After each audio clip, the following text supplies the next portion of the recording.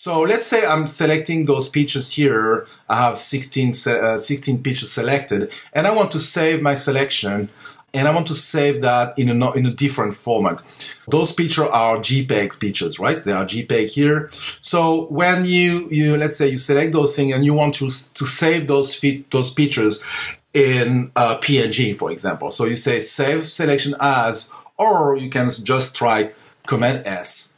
Here you have this gorgeous dialog, and you say, okay, I want to save my pictures as PNGs. You know, of course, we are supporting all the major format of the standard of the industry, like TIFF, PDF, GIF, also PSD, and all those exotic format, but they are there, and if you need them.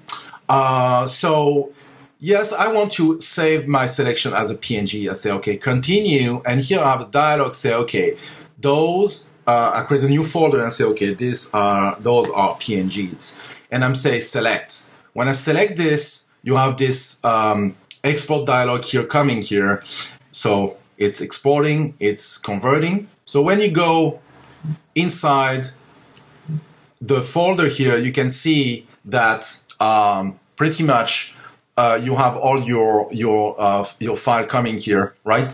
So now you have PNGs, and they are PNGs. So that means we don't just rename the files, we convert the file into PNGs. So that means it's not like, for example, this was in landscape. You know, if I'm opening this one, as you can see, this picture here is 13 megabytes, right? Now, this picture here is 28.4 megabytes because we converted it into portal network graphic images, PNGs, right? So it's not just a rename of folder. It is really moving PNGs. So what we can do also with FM Gallery, you can convert, but also you can keep the original format and say, okay, I want to convert, I want to low down the quality of the file and say, okay, I want those to be 4 megapixel.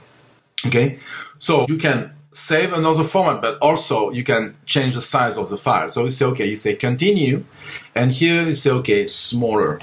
Okay, so I'm selecting this and I'm saying, okay, exporting the file contents is doing the work, and here I'm going to smaller here, and as you can see now they are way smaller, right?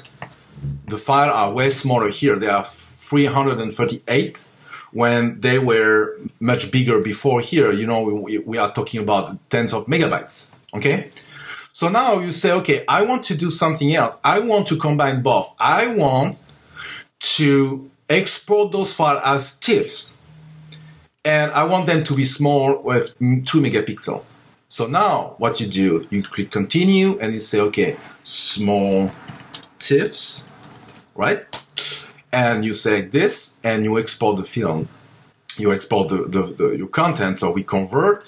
So if I open the folder small TIFF, so as you can see, they are small, right? They are all reduced to 2 megapixel. Right, that's why they are pretty much the same size, and they are real TIFF images, right? So we don't just rename the file; we convert them. So you can combine, change the format, and at the same time select a different file size in batch.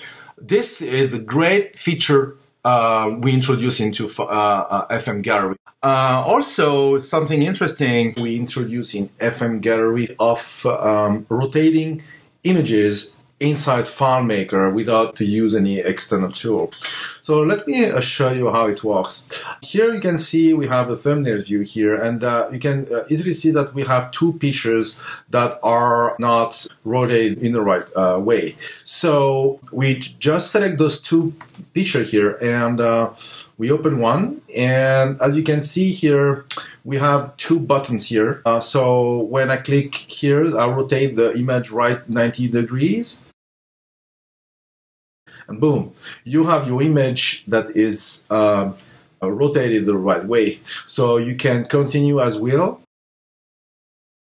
to rotate your picture the way you want. So let's go back and put it correctly. We go to the next picture and we do exactly the same here. This picture must be rotated on the left, so we click the left. And you have your picture rotated. When I close this window here, you can see in the thumbnail view, the picture are rotated the right way.